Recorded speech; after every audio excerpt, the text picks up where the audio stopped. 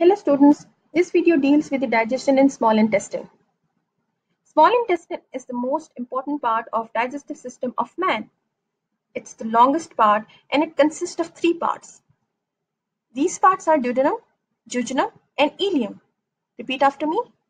Duodenum, jejunum and ileum. Duodenum is about 20 to 25 centimeter long, which leads into jejunum and then ileum. When chyme passes from stomach into duodenum, its acidity stimulates the release of secretions from pancreas, liver, and duodenal cells. Now let's see the role of pancreas. This is the leaf-like structure called pancreas, and it's beneath the stomach. The pancreas is a large gland, and it produces juices that flows through pancreatic duct into the duodenum. The pancreatic juice contains the enzymes that digest all principal components of food, that is carbohydrates, fats, and proteins. These are the enzymes secreted by pancreas: pancreatic amylase, lipase, and trypsin. Pancreatic amylase is a carbohydrate digesting enzyme, and it is also known as amylopsin. It digests starch into maltose. Lipase, as the name indicates, fat digesting enzyme, and it hydrolyzes a small percentage of fats into fatty acids and glycerol. And trypsin, it converts proteins to peptones and polypeptides. Students, trypsin is also secreted as an inactivated trypsinogen. It is activated by enterokinase, an enzyme secreted by the lining of duodenum. Students, the pancreatic juice also contains sodium bicarbonate. It partly neutralizes the chyme which is coming from the stomach, so it is acidic. Pancreatic juices and the enzymes, they do not work well in acidic conditions. So that is why pancreatic juice contains sodium bicarbonate. Now let's see the role of liver. This is the liver, and it's a gland inside the liver called gallbladder which produces bile. The liver secretes bile which may be temporarily stored in the gallbladder and released into the duodenum through the bile duct.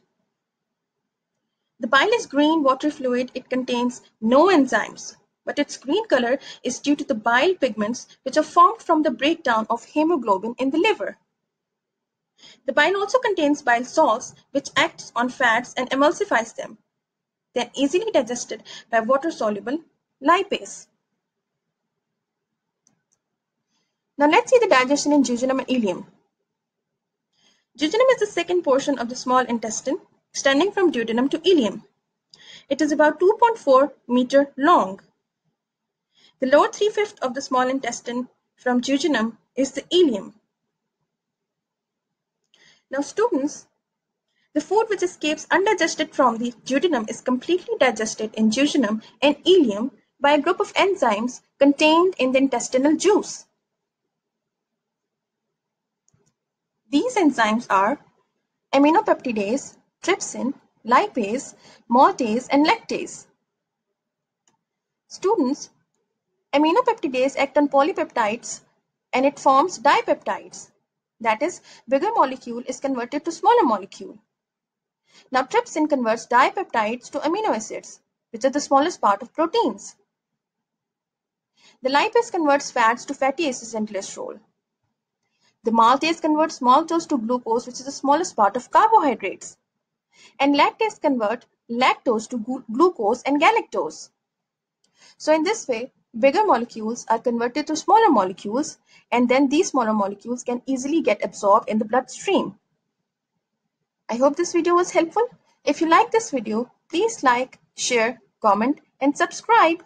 Thanks for watching. Wish you all the best.